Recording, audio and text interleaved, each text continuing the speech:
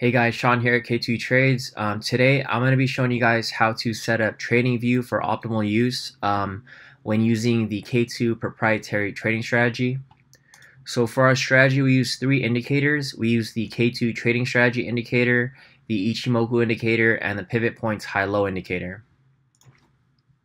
For the K2 trading strategy indicator, in order to add this to your chart, you'll go to indicators, invite only scripts, and then click on the indicator. Let me show you how it looks on the screen. So your chart will most likely not look empty like this. You'll click on indicators up here, click on invite only scripts, and then click on the K2 trading indicator right here. And there you go, it's on the screen. So next we add the ICHIMOKU indicator. To add this, you'll go to indicators, search ICHIMOKU, and then remove the conversion line, baseline, and laggy span since we don't use those for this strategy. So you'll click on indicators, go to the search bar, type in ICHIMOKU, click on ICHIMOKU Cloud, and then you'll go to settings right here, and then you'll uncheck conversion line, baseline, and laggy span since we don't use those. There you go, you got the cloud on the screen. Next, you'll add the pivot points high-low indicator. It's the same process. You'll go to indicators and search pivot point high-low. So you go to indicators and then search pivot point, and it should be right there.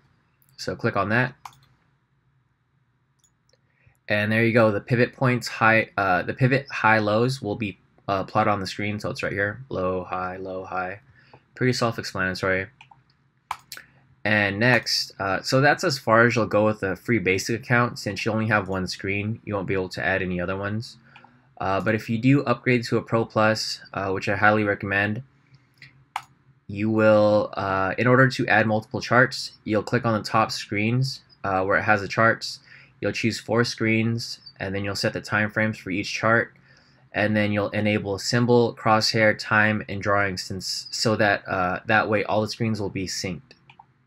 So to do that, this is the charts layout right here. So you'll click on this and then click on the 4 screens. And then there you go. You'll have 4 screens up. So mine's already set up because I use this normally, but it probably won't have these same time frames on here. So you'll click on this and then you'll enable symbol, crosshair, time, and drawings.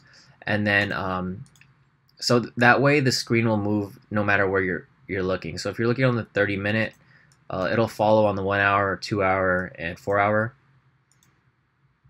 So you'll click on this, and then if you want to change the time frame, you'll click here, change the time frame. Same with this, same thing all around.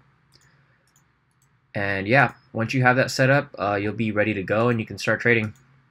So I hope this helps, guys. If you guys haven't already, please like, comment, and share this video with your friends and family.